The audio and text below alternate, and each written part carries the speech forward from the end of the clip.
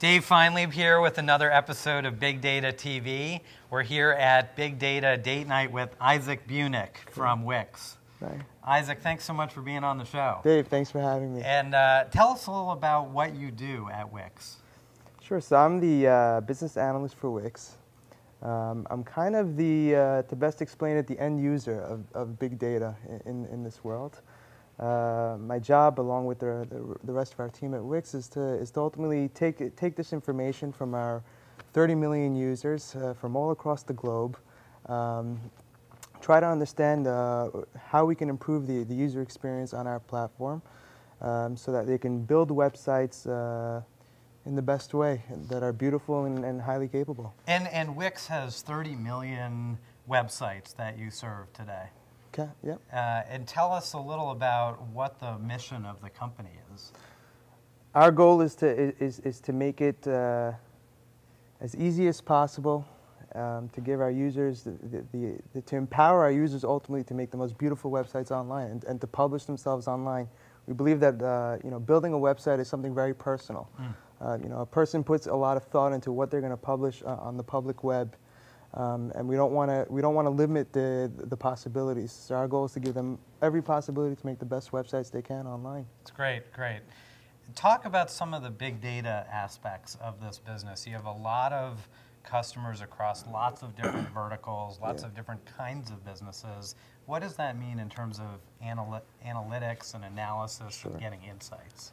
I think it's safe to say that for every business there's different implications in terms of what big data has, and because our product is unique, our big data requirements are unique. Just to paint the picture, we get over 250,000 editing sessions per day. And we see the life cycle of our users from the point that we acquire them on the marketing end to the point where they build their sites with our editor, up to the point where they publish their sites and even contact us for customer support and so on and so forth. So for us, it's all about the biggest challenge for us is making sure that we understand what the data is telling us, so that way ultimately we can improve our product and improve the user experience for our users. And does all of that data go into one repository? Do you have it in multiple places? How do you work with the data? We have the Hadoop, and goes into HBase. The data is replicated into SQL Server, and from that point is where I start touching the data. And all the analysis happens in a number of various tools. And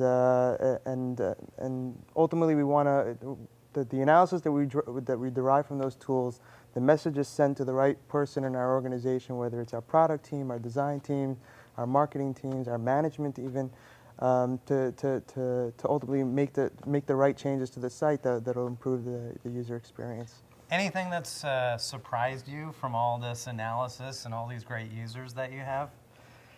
Or stood out for you, insights for other people building their own businesses? One of the things that stood out for me, that I think big data is beyond the physical data that we collect in all our existing technologies. I think there's the tangible data that we have that we officially collect. Sure. But on the outside, there's the intangible data, and the challenge for us is to say, okay, here's the message we're getting from the information we collect, but on the other hand, we're getting feedback from our users in our customer support forums, our social networks, in our face-to-face and so on and so forth, and to make sure that we bring in the unofficial data with the official data and try to make sure the two coincide to get the right action items out of it. So that's really one of the things that really surprised me, how much information. How much unofficial information there is that really can impact the business. I mean, it's big data is bigger than what we think. What a great way to put it. And not only that, I would say that even today's big data is tomorrow's small data. I mean, okay. Okay, that's a terrific line. So Isaac, thanks so much for being on the show. It's a real pleasure. Thank you for having me, Dave.